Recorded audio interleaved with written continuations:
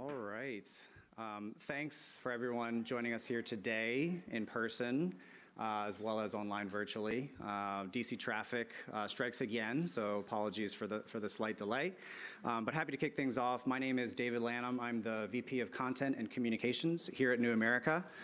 For those who aren't overly familiar with our organization, New America is a think and action tank dedicated to renewing the promise of America by continuing the quest to realize our nation's highest ideals, honestly confronting the challenges caused by rapid technological and social change, and seizing the opportunities those changes create.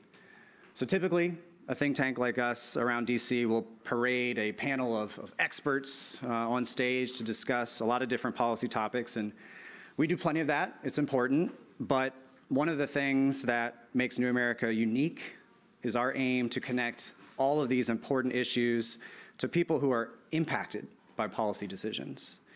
Which leads us to The Alley, a podcast that New America launched in July 2023, just about a year and a half ago. I'll note that the podcast was voted Best Local Podcast by Washington City Paper earlier this year, and Apple, their editorial board, featured The Alley for an entire month on November. But awards aren't the focus here. If you'll indulge me, I'm going to read you the podcast series description. On October 1st, 1984, Catherine Fuller was brutally murdered in the 8th Street corridor in Northeast Washington, D.C. Her murder not only scarred the nation's capital forever, it also resulted in the most arrests in D.C. history for a single murder. Ultimately, 8 young black men would be sentenced to life in prison as the direct result of detectives and federal prosecutors' negligent practices, ongoing systemic problems, and racism. For the first time, in their own words, these accused men recount their decades-long saga with the American criminal justice system that failed them. Listeners have heard from attorneys, law enforcement, journalists, and criminal reform advocates to help shine a light on the flaws and biases of our legal system still present today. This is The Alley, DC's 8th and H case. I'm going to introduce in a moment Shannon Lynch, our studio manager and podcast production lead, who has absolutely brilliantly served as executive producer on this podcast series and has been so close in contact with the voices, the fantastic voices you're going to hear and meet today.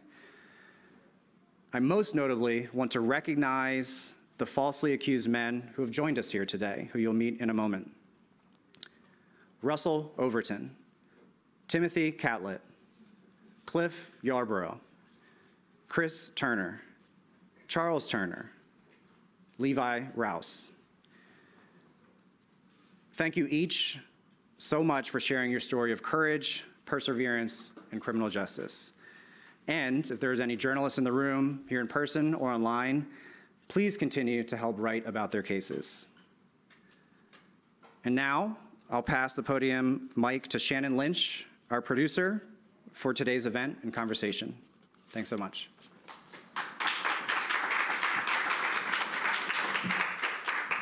Thank you so much, David, and thank you to all of you for being here today.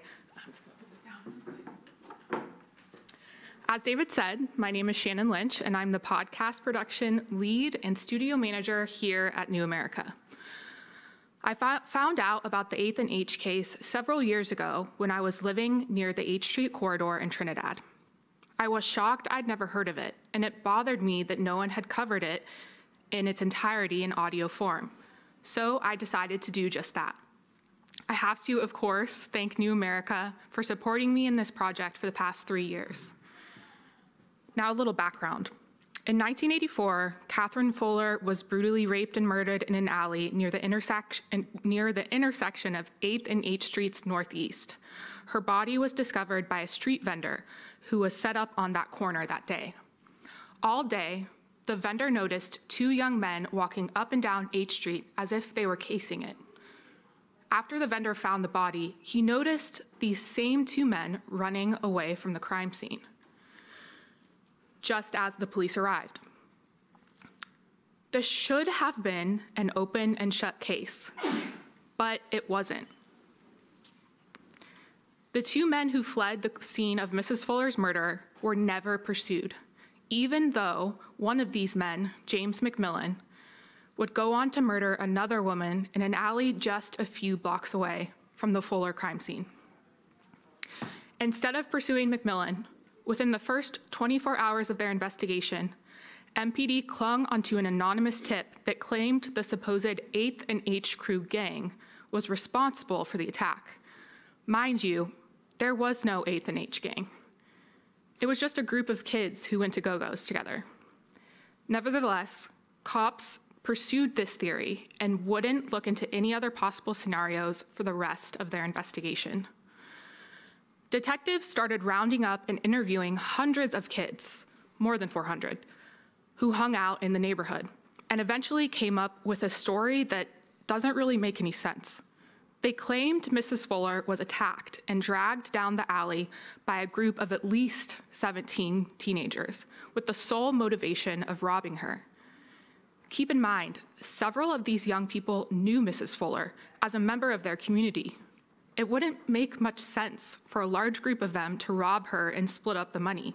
They would have known that she didn't have that much on her.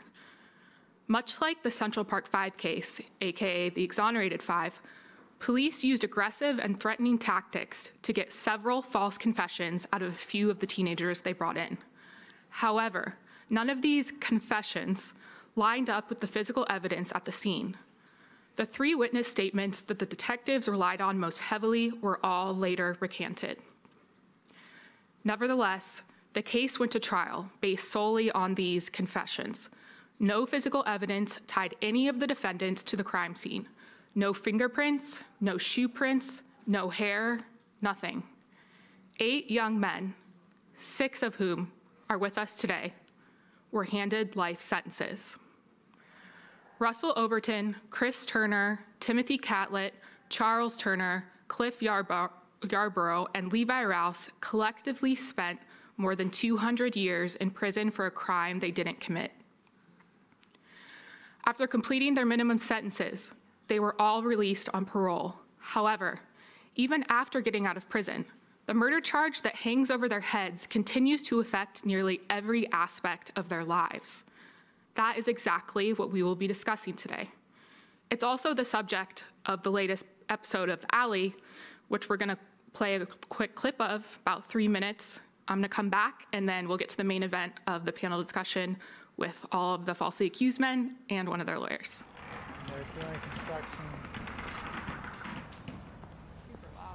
On November 20th, 2024, my colleague Ben Sands and I walked to the White House, which is just a block from the New America office. The sounds of drilling and pounding wood filled Lafayette Square. Construction had begun on the viewing stands for the presidential inauguration parade, set to occur in exactly 2 months. We went to the White House to ask a simple question to Americans visiting the home of the president. What does a presidential pardon do?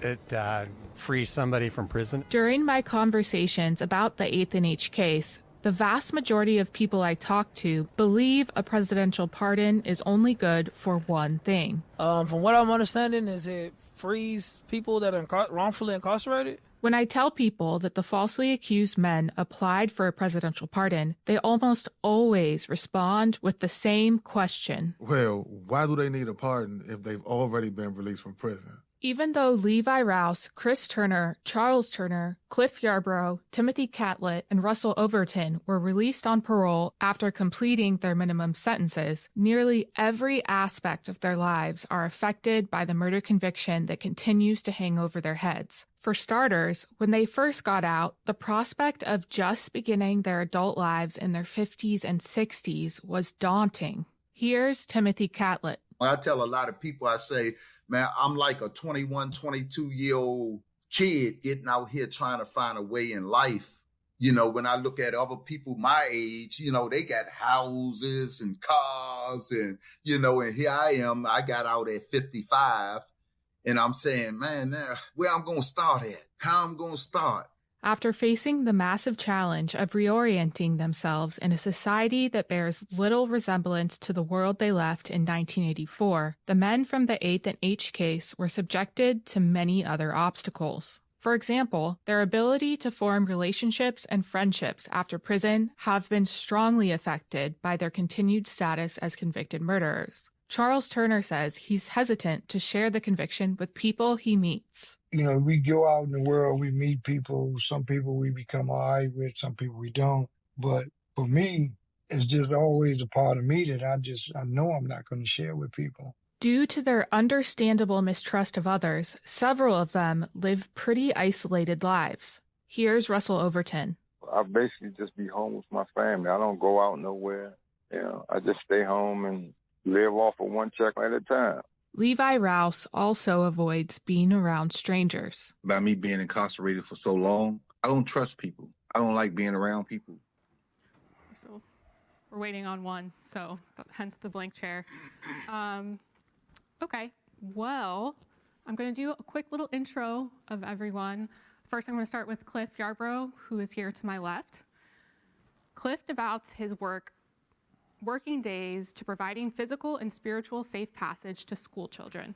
He takes care of his mother and spends all the free time he has volunteering in his community. Cliff was incarcerated at the age of 16 and spent more than 35 years in prison for a crime he didn't commit. Up here to my left is Timothy Catlett. Timothy Catlett is planning to get married to his fiancée, Monique, next summer. He puts his head down and works 14 hours a day to earn an income for his new family. All the while, he volunteers at Free Minds Book Club and regularly attends church. Mr. Catlett was incarcerated at the age of 19 and spent more than 35 years in prison. Charles Turner, who's right here in the center, spends countless hours volunteering for Free Minds Book Club, where he mentors young people reentering the community from prison. In his spare time, he volunteers at homeless shelters. He is a supervisor at the Martin Luther King Jr. Memorial Library. Charles was 19 years old when he was incarcerated and spent more than 35 years in prison. Up here in the middle is Russell Overton. Russell has reconnected with his children after his release from prison. He has twice been awarded the Employee of the Month at work and was recently promoted to supervisor. Russell is passionate about pottery, and he spends his free time crafting and painting his ceramic artworks. He was incarcerated at the age of 25 and spent more than 37 years in prison. Levy Rouse earned a degree. Who's not here yet, I'm still going to introduce him. Levy Rouse earned a degree in computer science and recently got married to a wonderful pastor. Levy walks everywhere he goes in DC. He actually told me one time that the most he's walked in a day is 20 miles. He walks everywhere. And it's because he just likes having, this freedom after not being able to walk that distance for so long. Mr. Rouse was incarcerated at the age of 19 and spent more than 35 years in prison for a crime he didn't commit. Next, all the way in the top row at the other end, is Chris Turner. And yes, Chris and Charles are brothers. Chris is a dedicated employee of the Duke Ellington School of the Arts. Chris helps run and advise multiple nonprofit organizations dedicated to the wrongfully accused and other individuals reentering society after incarceration. Earlier this year, the Greater Washington Urban League awarded Chris its 2024 Community Impact Award. He was incarcerated at the age of 19 and spent 26 years in prison. And lastly, we have Ben Waldman.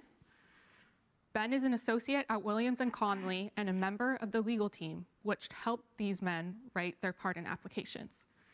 So just to start, first of all, thank you all so much for coming today. Yeah, of course. I'd like to start with you, Charles. What was your life like in 1984 before all of this started? Regular. I was a regular teenager. At the time, I went back to school, continuing my adult education. I dropped out in 11th grade. So in 1984, I was going back to school. And I was working. I was going to school till 12. And then after I got off, I was working at Gallaudet University. So I had a pretty normal life at that time in 1984. Cliff, what was your childhood like? Well, I like to play basketball a lot, so I was playing a lot of school ball, and also I played a lot of rec center ball. But I was in the 10th grade prior to me going to prison, and I had made the varsity my first year in high school. So, but I had a pretty normal life. I was just like the sports, and I did like to go to the go-go's as we did. We went back as a young kid, so I had a pretty normal childhood. Does anyone else want to answer that question? What your life was like in 1984? That's it. Like you said, life as a kid, I believe in living your life as a kid, and that's the way I was before I got incarcerated. And I had a good, all right childhood up until that time, but it was the average life of a kid, just doing different things, as he say, going to go-go's, going everywhere for real, just moving around. Mm-hmm. Mm-hmm. With me, I was like, out enjoying life. I ended up having a son, and during the process of that, I was working with this, like a Pepco company down on Benton Road, and my son was born, and I was just trying to take care of him. That's my third child, so. And I don't have no boys, I had 2 girls, so I was really into him, and just living the life, Well, all the guys spoke, and see, we all grew up together, and we hung out, with the exception of Russell, who was much older than us. Mm-hmm. But we played sports together. We did the go-go together. We had a normal life. We went to school. I graduated when I was 17 from Coolidge High School, and I always wanted to go into the Air Force. That was my dream. We grew up playing around the Pentagon, my brother and all of us and my cousins, and we swam in all those fountains that you see now that are now closed, but we used to swim at Union Station, and unbelievable, we go back now and looking like, man, was we that crazy? We were diving off of this thing, and we would dive in there, and we used to swim in the reflection. All those pools you see, don't try it now, but we did it then, and we were having fun. That was our playing field. We literally grew up on Capitol Hill. We played hide and go seek in the bushes at the Supreme Court. Who would think years later they would have to decide on our faith? And but those are the things we did in our adolescent years, and had fun, and we were just regular neighborhood kids that loved the community, did a lot of arcade. My brother still think he was a better person than this Pac-Man than me, but there's a bunch of arguments. Hollywood, who's not with us today, Kelvin Smith, he would argue that he was the best, but at the end of the day, I actually was the best. Oh my gosh, okay. I have a quick follow-up question on that. Maybe just one of you can answer. But what was that intersection like? Could you kind of paint a picture? Because it's so different now, the intersection of 8th and 8th Streets Northeast. What was it like at that time? So far as the neighborhood, it was just a bunch of kids growing up. No, that intersection. Okay, yeah. But I'm saying all of y'all hung in the park off and on, because I was there at some time. But they growed up being in the neighborhood, being friends with other people, and trying to grow up as a kid, always, try to do what's right. But when this happened, it kind of turned everybody's eyes, and everybody felt You know, they were sour. Their mind was transformed into, by the media, making us look like animals, not knowing that you're locking up innocent people. You know, I mean, I know all of them. I used to hang with Charles and Christopher's sister. My best friend was Steve, her boyfriend. And it wasn't nothing like that going on around the neighborhood. This is something that never happened around our neighborhood. I was born and raised there. I never seen nothing like this happen. So it was like a normal neighborhood until this thing happened. And everybody just hung out and tried to have a nice time. At night, I didn't see none of these guys out at night because I was hanging out at night with my girlfriend till I had my son, you know. And it's terrible, man. I mean, the neighborhood just totally, if you go down there now, I don't even go down there because it looked bad.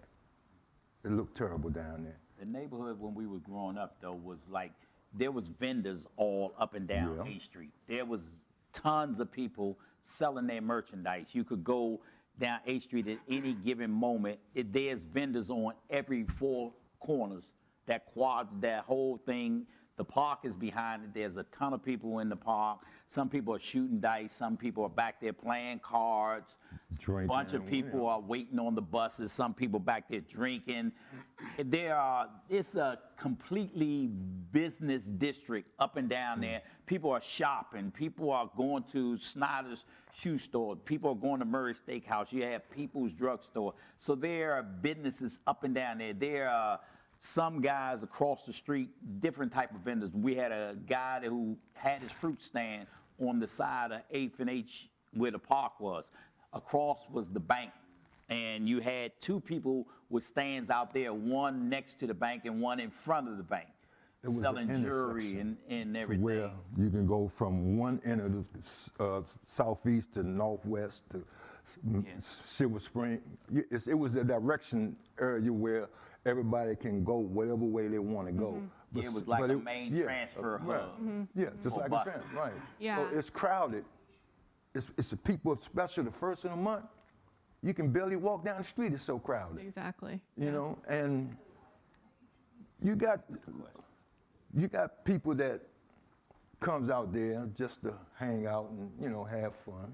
You know, I mean, I hung out there and had fun, you know, but so far as just doing what's wrong, it wasn't none of that going on out there. I think the intersection for us, you know, not so much for Russell, but for us, that's where the good place where we can meet at. The intersection for us to go somewhere, whether we going over to another area or wherever, that was just an easy place for us to meet at, you know, when we going somewhere. Yeah. You know. And what they're saying is really important because like Mr. Overton just mentioned, this murder happened on the 1st of the month, October 1st, 1984. And so it was a very busy time. It was already an extremely busy business district, probably even more so, I would say. Here comes Levi. And there were no independent witnesses in this case. And so to have this theory that a group of 20-something teenagers committed this crime on the busiest day of the month in the busiest intersection of the whole neighborhood, it doesn't really make sense because like, if no one else saw it, it doesn't really make sense. You see where like the logic doesn't completely jive. Okay, I'm gonna switch gears a little bit. I'm gonna ask a question to Ben. First of all, Ben, how long have you been working with these men? And also, can you give a little brief overview on their path to justice? Sure. So I've only had the opportunity to work with you all for, I think, just under a year. But my firm, Williams & Connolly, has now worked with Cliff for 15 years. And we work with the Mid-Atlantic Innocence Project on this case. And they have worked on this case for we think about 20 years. 20 years. Basically, since the founding of the Mid-Atlantic Innocence Project, this case has been a focal point. And I think in my firm, about a dozen lawyers have worked on this at this point. And I think both our commitment to this and the Mid-Atlantic Innocence Project's commitment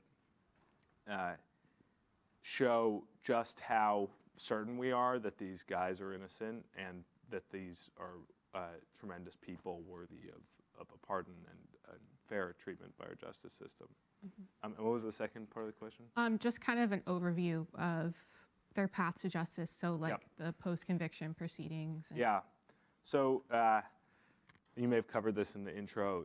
These guys were convicted in 1985, and this case, despite their continued efforts and advocacy from behind bars, sat dormant for over a decade until a reporter, an intrepid reporter from the Washington Post, Patrice Gaines, who had sat through the initial trial but it never quite sat right with her, submitted FOIA requests and dug through the case and figured out that not all was as it seemed, and that there was more to this case. After she filed FOIA requests, the Mid-Atlantic Innocence Project got involved, and in 2010, I think it was, they had a evidentiary hearing where they sought a new trial. 2012. It was 2012, right. 2012, they sought a new trial on the basis of all the evidence that had emerged since their convictions. James McMillan's subsequent identical murder, the recantations of all of the recantations of nearly all of the trial witnesses, and the fact that the prosecutors had never turned over McMillan's identity during the 1985 trial.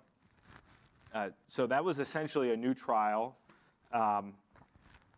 They all did a really wonderful job and testified, and I'm sure it wasn't easy to relive the 1985 trial.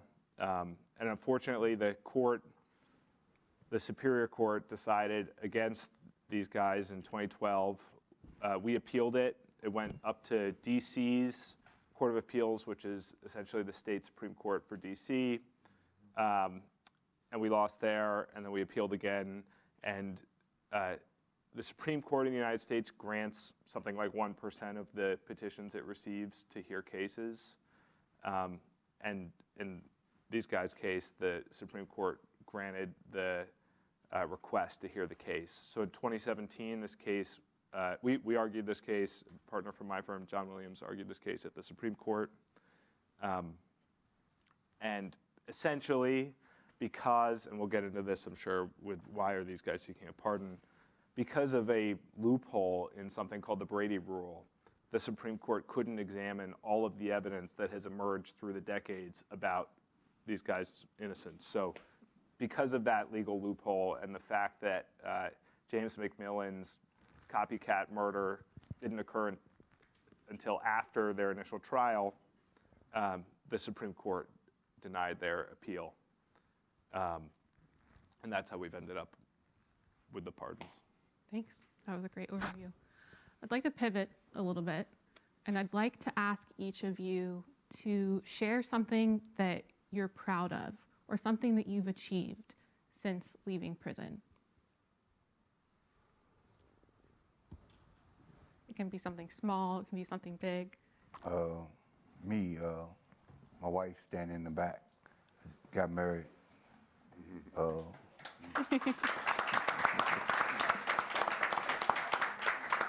Giving a hand to her. Just being home. I finished college. I got a good job. So.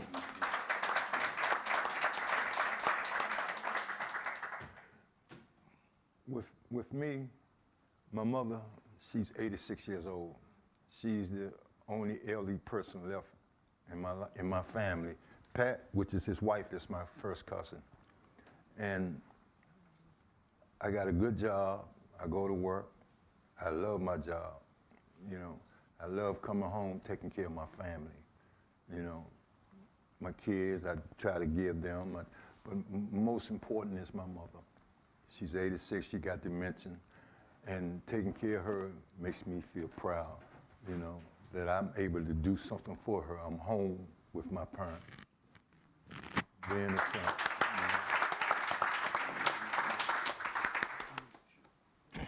I'm proud just to be alive, you know, after what we've been through, just to make it out the door, because I never thought it possible. Even though I had hoped or was hoping that one day it could be flipped over, but it never happened. And I just, you know, I never thought about parole. Parole what? But when it came up, then I'm saying, okay, I got a shot, but I can't say I did something that I didn't do. So of course you don't buckle down, they gonna just keep setting you back. But eventually I got out, and I'm proud to be out here. I have a fiance, I have a job. I'm proud to be working. Because I look at a lot of people, the way they laying a lot of people off now. I didn't like my job, but it was a job to make money and to pay rent and everything. But now, hey, I enjoy it. You know, I enjoy it. The thing I'm most proud of, mostly like the brother before me, I never thought I would be here, that you would even meet me, that I would get to see anybody, you would get to see me. So when the time came when I thought I may be able to make it out, you know, a lot of things started running through my head, like how I would live, how I would survive, you know. Turns out, you know, I've done pretty good at it. You know, so I'm really proud of being able to find a job, keep a job, be able to pay bills. Like I've upgraded my car, things like this is big to me, being able to have my own house, working on getting my own house now. So it's just the regular things that means a lot to me, and that I'm proud of being able to perform duties of a regular person out here.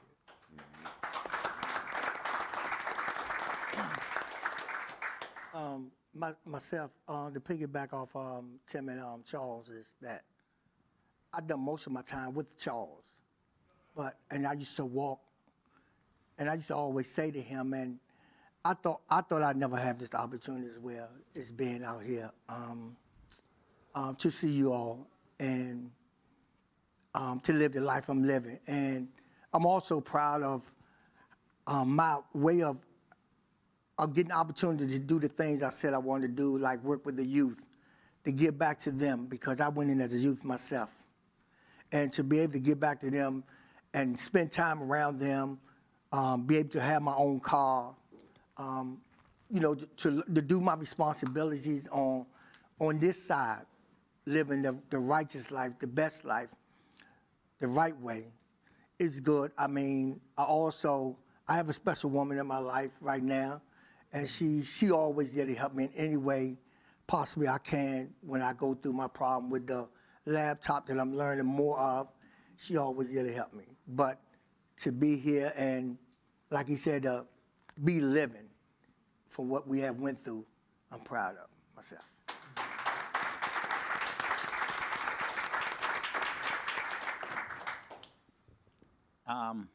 What I'm proud of, I'm actually proud of all these men and how they're living their life and that they took what life dealt to them, and they made the most out of it without complaining. And I'm proud that I get to be an example for other people who are still incarcerated, people coming home. They get a chance to see me. They think I got this magic wand where I can get everybody out of jail, because they think that I was the turning force that got the guys out of jail, when we all persevered and everyone had to go through their own trials and tribulation, but reinventing myself, making myself into a person that society would be proud of, and people would want to be around. I'm also proud that I got a chance to do, I always said I got a chance to do everything I wanted to do in life except go to the Air Force and get married. So now finally I get a chance. I found me a fiance, somebody that could put up with me in the back.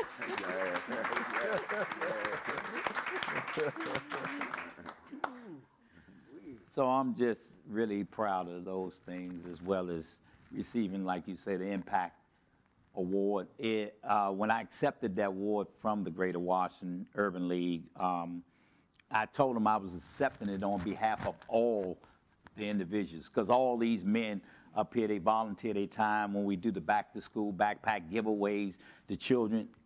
I don't even have enough, I got to say no to some of the guys. The guys all up here helping other people who are coming home, because it gives their life purpose and meaning. And that's the thing that you should look at when you're issuing a pardon and things like that, what the character of the men is, what their core is.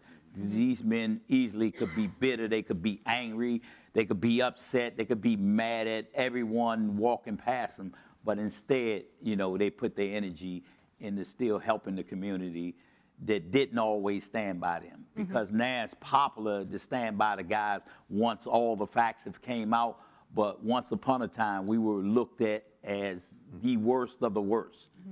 And, people used to always tell that, why is them dudes going to the law library? Why is they trying to go for parole? They ain't never letting them out. They never can let them out. They got the worst case in the history of D.C. But here we are today standing there. And so I'm proud of that. Proud of also the Greater Washington Urban League, Free Minds, Healing Justice, Mid-Atlantic. All of them give me an opportunity to sit on the board and give my vision and my version of facts and make me look like I'm more than what I am. And so I'm proud that they give me that opportunity. That's great. You are a lot, Chris. You don't try and say that you're not a great individual, because you are. Why are y'all laughing? Something that I've, over the past few years, getting to know these guys, they kind of jab and make fun of each other a lot, and it's really funny to see. Okay, so I have 2 more questions, and then we're going to go to audience questions / if there are any online questions. I don't know where Carly is, but oh, Emily, just kidding. Okay, so second to last question, and this is for everyone. I don't know if Ben, you might want to start the answer of this question, but what goes into the process of writing presidential pardon applications? Yeah. Quickly, I'd also explain why we're looking for presidential pardon. So this crime, if it occurred in any other state or any state in the country, this would be a state crime where the governor could issue a pardon. But we are going to the president because this occurred in D.C. D.C. doesn't have a governor. The mayor doesn't have a clemency power. So that's why we're going to President Biden and why it's so important. Why our path goes through the president. There's no one right answer as to what goes into a clemency application or a pardon application. For these guys, because we know that they're innocent and we wanted to explain their innocence, and we also wanted to highlight the people they are, we focused on that, and they did in their applications and their essays. So they talked about their innocence, the fact that we know that someone else did this horrible crime, and then did something very similar the second he got out of prison, or weeks after he got out of prison, about 8 years later.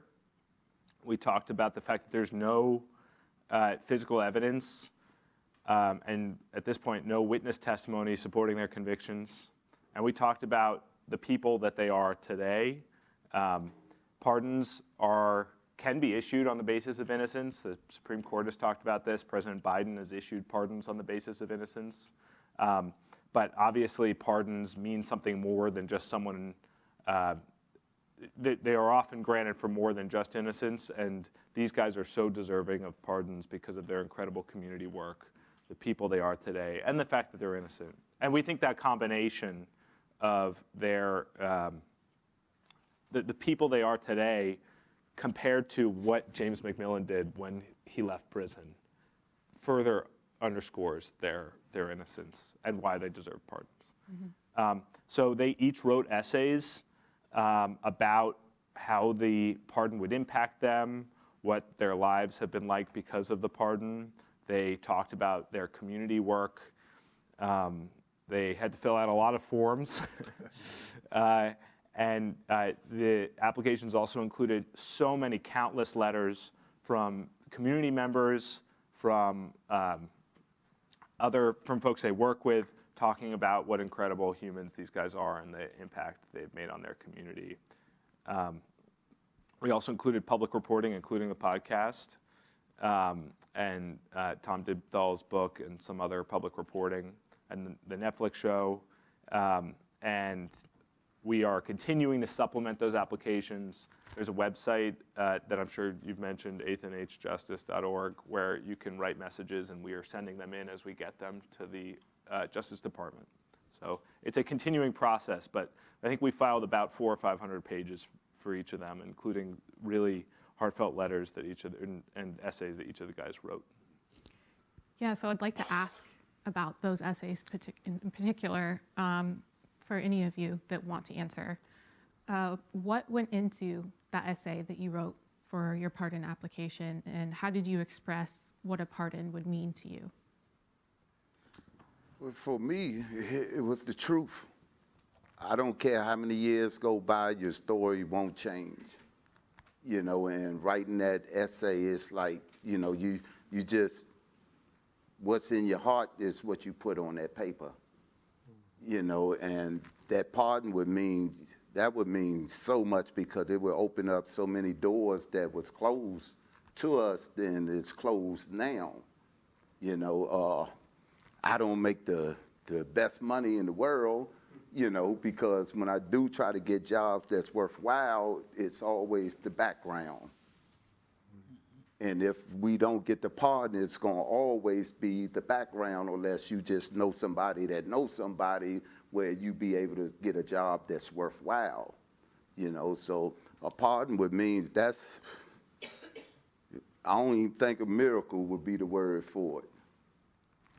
You know, so we just keep the fingers crossed and keep it moving. Yeah. To piggyback off Tim, a pardon would mean a lot for me, as well as I know the other guys are sitting up here with me, as far as clearing our name for a brutal murder that took place. You know, our name is slandered so bad, as Chris spoke about earlier. But so a pardon for me would not only clear my name, as I said before, it'll clear my family name as well.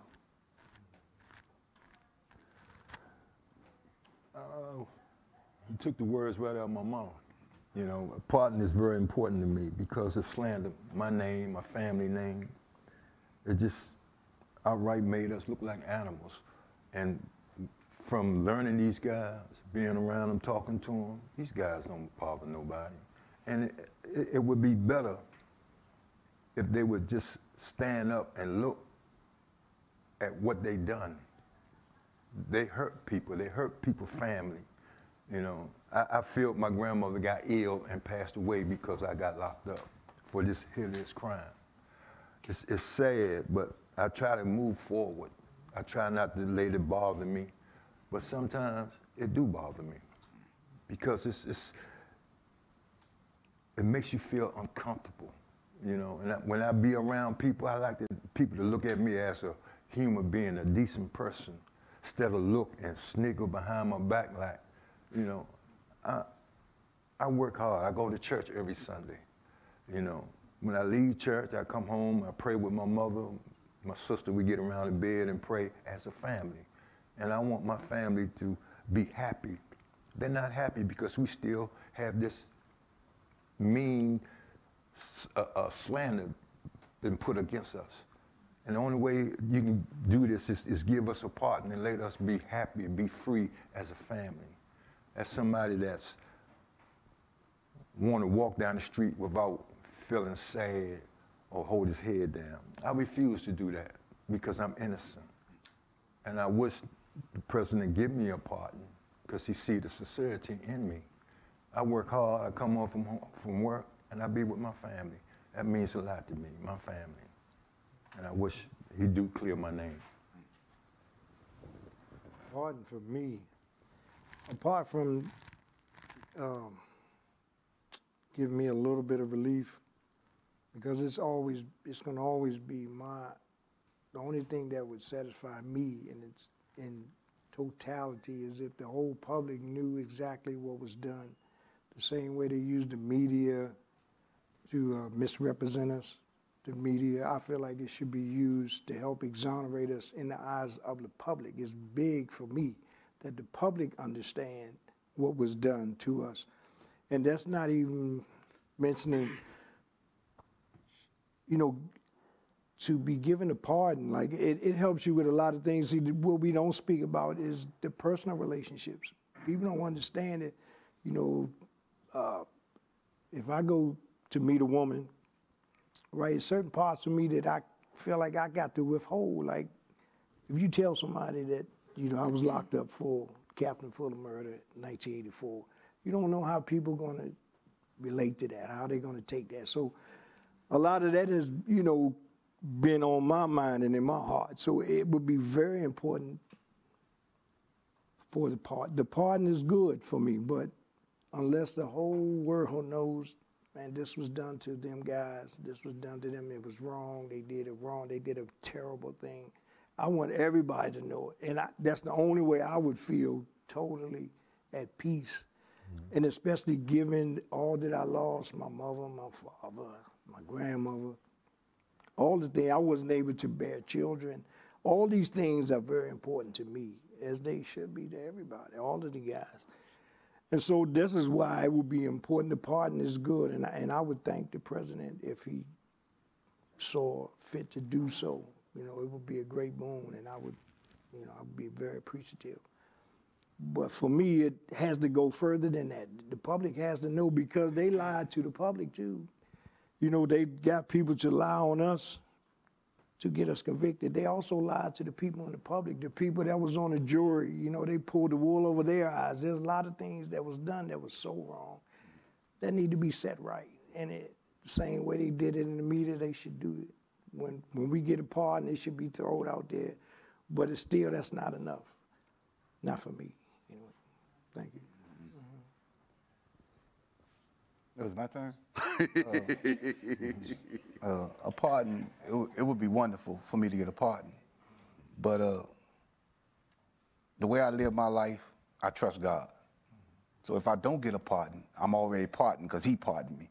So I don't worry about that, you know, but if they give me one, wonderful. If not, I'm gonna live my life because I already been pardoned by God. Because he's the only one know the truth.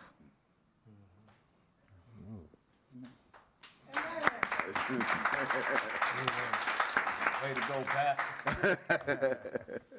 A pardon for me is pretty much what everybody up here on the stage said, what it would mean, but also what it would mean to our supporters, New America, all the people, the Mid-Atlantic, Williams and Connolly, the firms that stood behind us, you know, and they did this when it wasn't popular to do it. You know, now, you know, many things are coming out. You know, New America actually took this case apart and put it back together.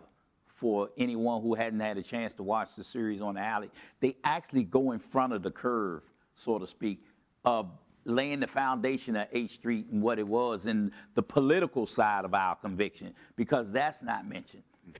It was also politically involved. Every time I go down 8th Street and everybody say, man, why you always that? Because that's mine. I feel like I built 8th Street.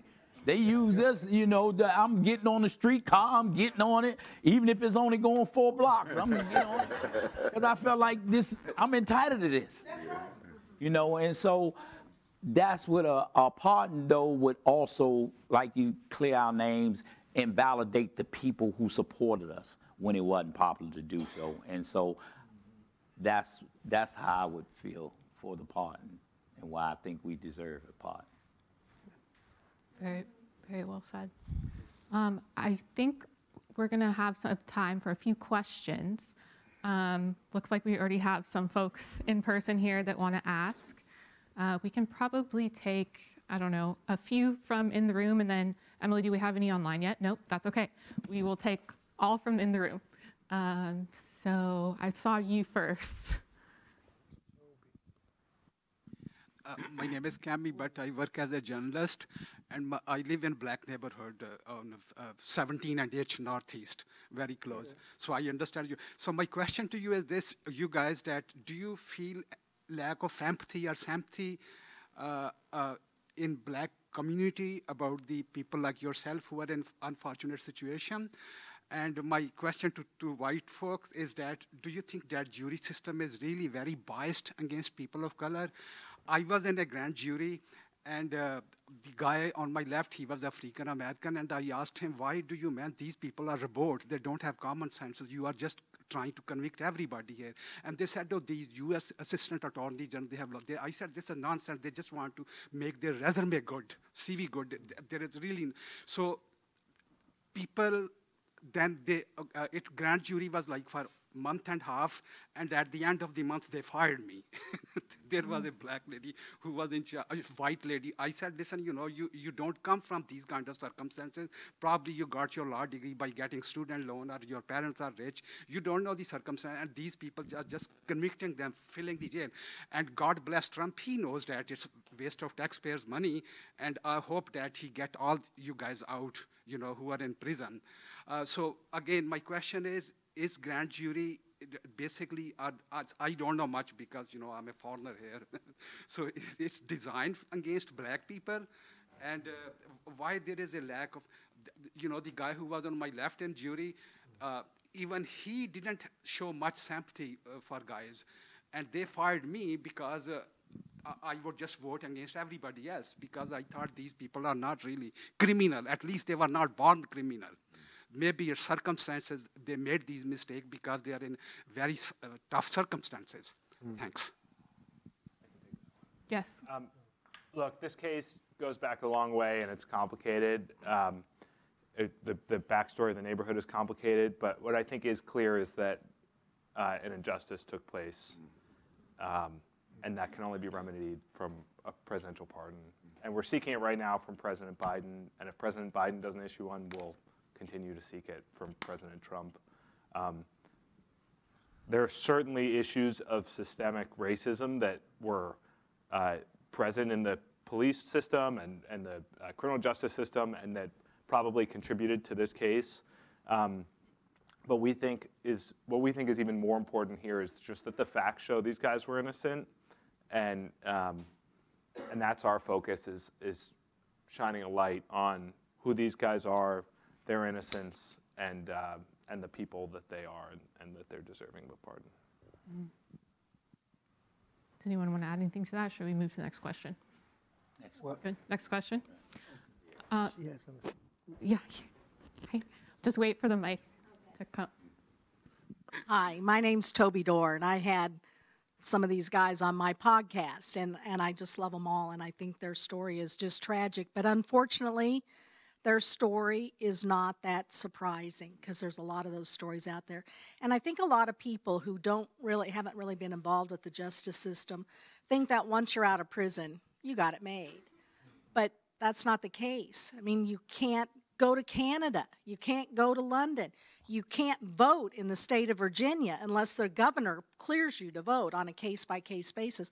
There's so many things that you can't do when you have a felony on your record. So your sentence is never served, ever. You have it hanging over your head till the day you die.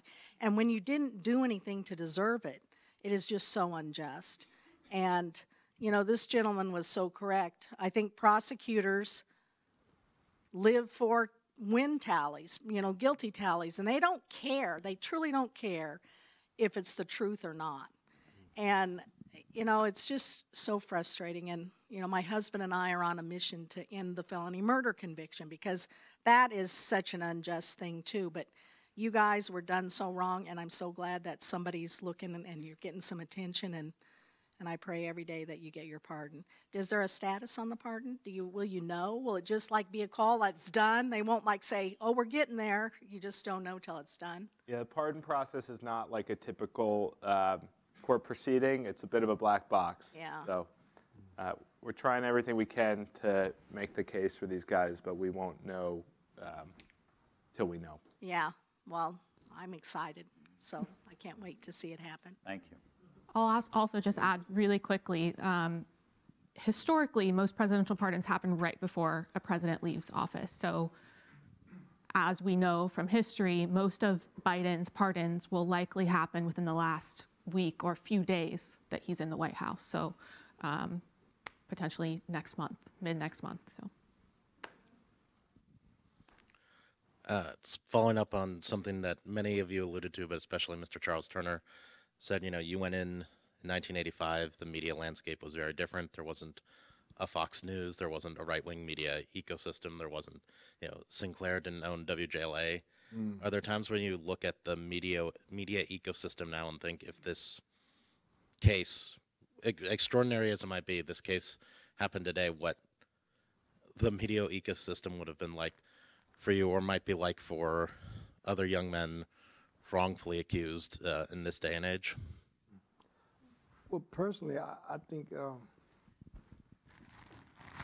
having spoken with a lot of the younger people, the more progressive-minded people, and I've spoken to quite a few. Over in MLK Library, you meet everybody from every country in the world, I'm telling you. And I've met a lot of progressive-minded people, and I believed if our crime would have happened, it's not our crime, but if that would have happened today, I don't believe it could have happened to us because of what you spoke about, because of the media, the different media outlets, the podcasts you have, the TikToks and even Facebook, all these media outlets. I really don't think it would be the same as it was. There's nowhere near it. I just think society is, people are a lot smarter now. They can see through a lot of stuff. A lot of things that was presented then, you just couldn't present it to a jury today and not have them be like, wait a minute, this just doesn't look right. And then when you think about, if you think about our jury had deliberated so long, right, something was wrong. And today, I just don't believe, I just believe that society is just smarter. People just a little more, they're more enlightened now. And they just can see through a lot of garbage. So that was a good question.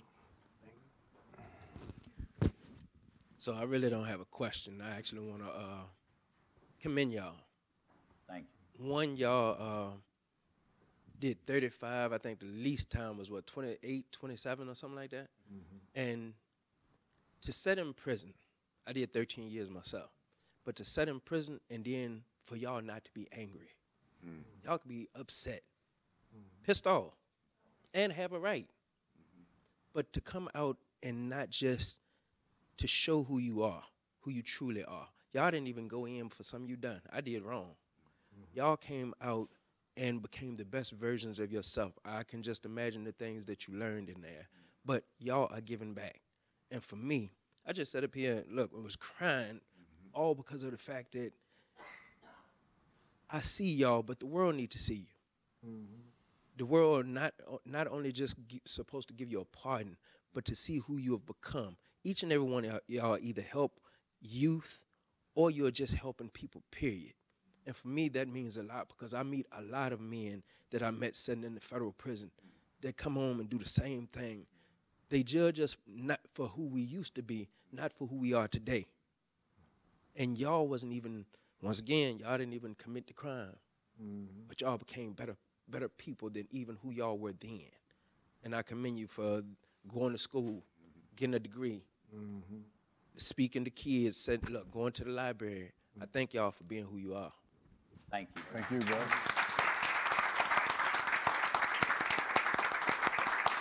Okay.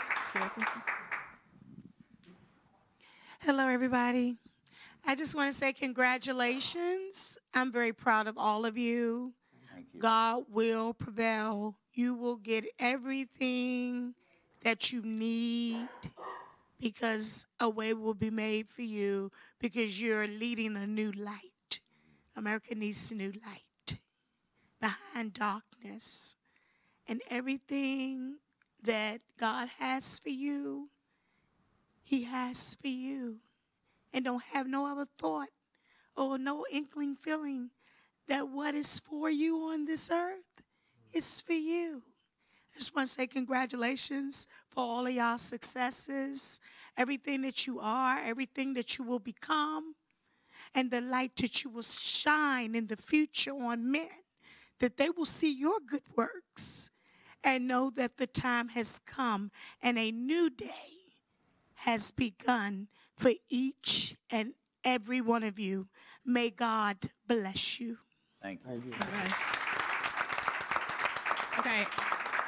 Emily's going to be mad at me, but I'm going to take one more question. Sorry. Right here in the... I saw him. You guys can rock, paper, scissors for it. Okay, go for it.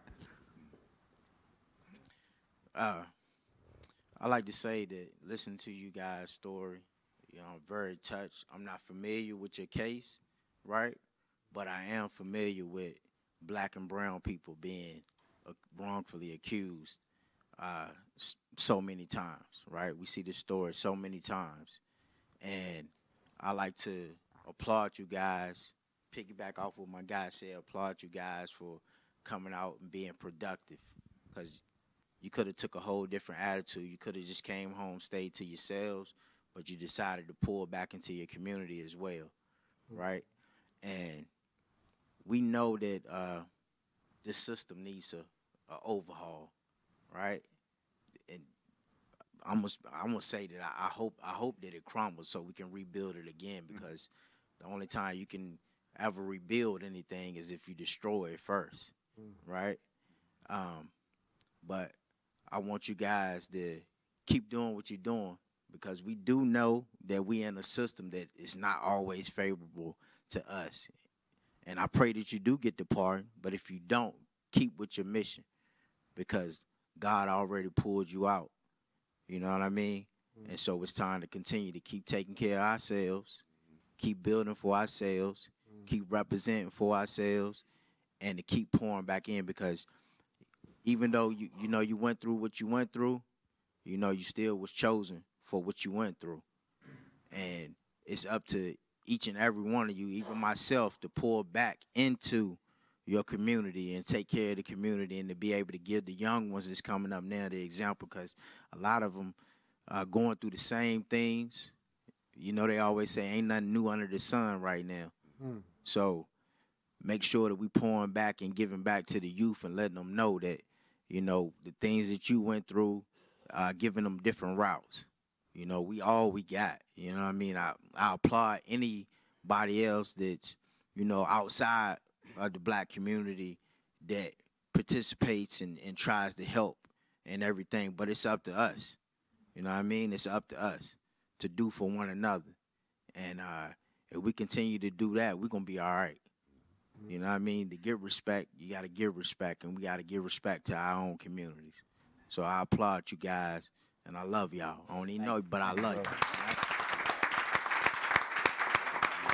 All right. Unfortunately, I think we're all out of time for now. We are going to have a reception, though, right after. So if anyone wants to continue the conversation, please do. We have some food and drinks out here in the atrium. But before we go, I just want to say especially thank you to all of you for allowing me and trusting me to work on this project with you. I really, truly, from the bottom of my heart, am so honored, and I appreciate you so much. Of course. And thank you to all of you for coming. Coming out. Thank you. It means a lot. And thank